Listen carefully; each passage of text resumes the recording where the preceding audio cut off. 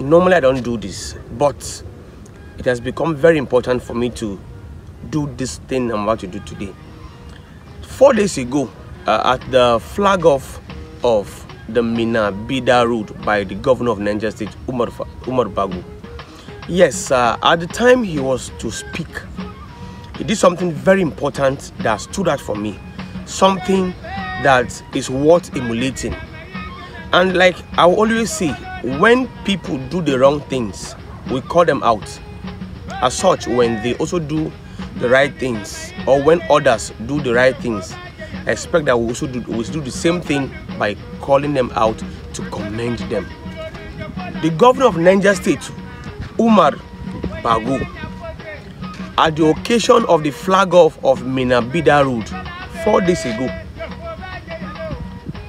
after doing the normal protocol, he called the Etsu Nupe, as the traditional ruler of Bida. Of course, he normally just called them and said, "You are recognized," and all of that. But this person, this governor, a sitting governor, not that a former governor, not a council chairman, but a governor in one of Nigerian states, which is Niger State, he knelt down. He knelt down to greet him. For me, it's something worth emulating. From where I'm coming from, it's hardly you see either any politicians kneeling down to greet a traditional ruler. But this is a governor kneeling down, going on his knees to greet a traditional ruler. It shows sign of respect, sign of regard for the traditional institution, sign of regard and respect for our leaders, sign of regard, honor for our traditional rulers, and it is worth emulating. I want to call out Governor Umar Bago purposely to tell you thank you and well done for setting the pace for others to follow.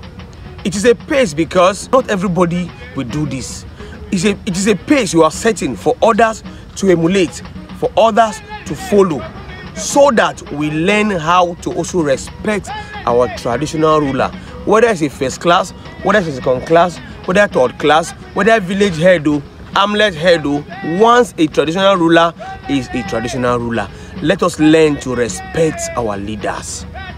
If a governor will do this, a governor that is one in charge of paying their salaries, is still, because he has value for the traditional institution, he knelt down to greet the Etsu Nupe of Bida. Come on, it is worth commending.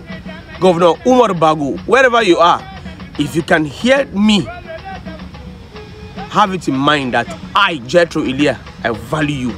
And I'm saying thank you for this singular act of exemplary leadership you've shown.